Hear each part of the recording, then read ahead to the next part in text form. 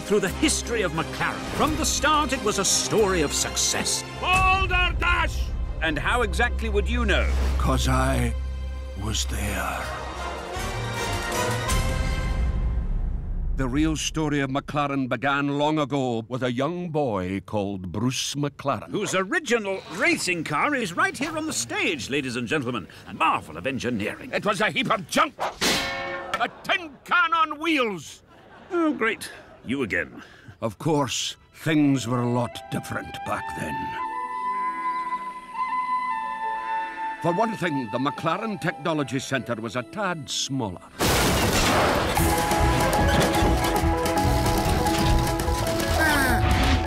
Holy shit! And there were only 3 employees. Bruce, me, and a Kiwi called Russell. She's carked it, mate. Oh, well, back to the drawing board. To me, that tin box had as much chance of hitting 100 miles per hour as our Kiwi had of flying. But Bruce was determined to be a racing driver. Oh, we definitely got it this time, mate.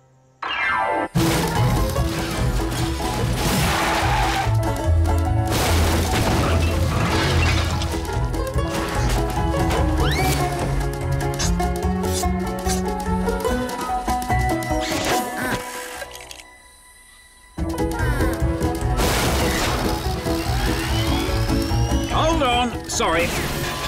I'm not going to stand idly by and let you insinuate that Bruce McLaren was a failure. Failure? The man was a genius.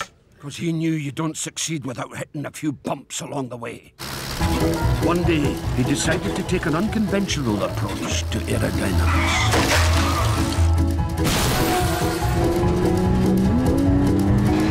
Oh, now we're flying, Russell! Russell! Oh, choice, bro!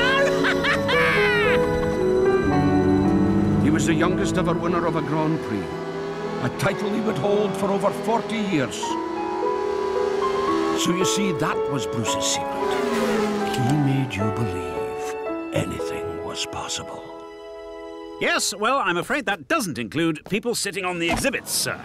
Hey, get your hands off me! With pleasure. Oh. Now, who'd like to see a statistical breakdown of Bruce McLaren's racing career? Or I could tell you all my Emerson Fittipaldi story.